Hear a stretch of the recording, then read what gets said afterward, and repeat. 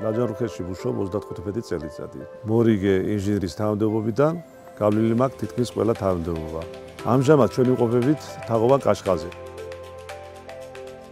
თაღოვანი კაშხალი საინტერესო არის იმითი, რომ ეს მიწისქვეშა სადგური თაღოვანი კაშხლით საბჭოთა კავშირში იყო პირველი. ეს დაიწყო მშენებლობა 52 წლის ბოლოდან და გაგრძელდა 60 წლამდე. 60 წელში უკვე შევიდა ექსპლუატაციაში. ინჟინერი, რომელიც ჰიდრომშენებლებმა დაიწყეს ასეთი ტიპის კაშხლების მშენებლობა, მთლიანად ფაქტიურად გადავიდა ენერგო-პროზე.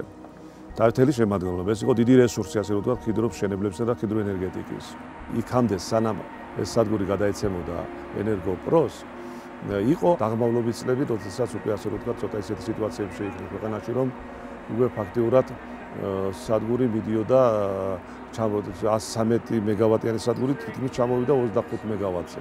ეხლა რაც შეეხება ის პერიოდი ენერგო-პროს შემოსვლის დღიდან, ძველი კონსტრუქციები, მანქანადანადგარები, მოხდა მაგისი გადაიარაღება და მოხდა რეკონსტრუქცია.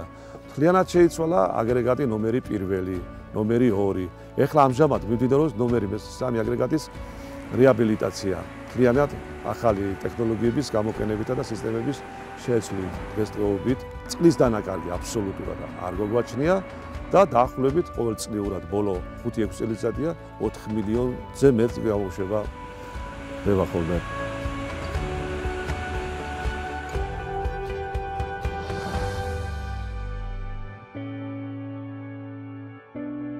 ეხლა ჩვენ სადაც ვიმყოფებით, ახლა თაღოვან კაშხალზე შესანიშნავი პროექტება, ეს არის თაღოვანი კაშხლის მონიტორინგი.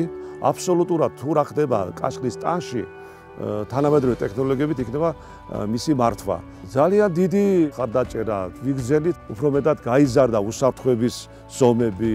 ჩვენი სადგური შედგება რამოდენიმე ჯგუფებისაგან. ეს არის მექანიკური ჯგუფი, ეს არის ელექტრული ჯგუფი, ეს არის მაშველთა ჯგუფი, ეს არის ჰიდროტექნიკური ჯგუფი, რომლის ხელებითაც და რომლის დიდი რუდუნებით და დიდი შრომით, ასე რომ ვთქვათ, ხდება სადგურის ექსპლუატაცია.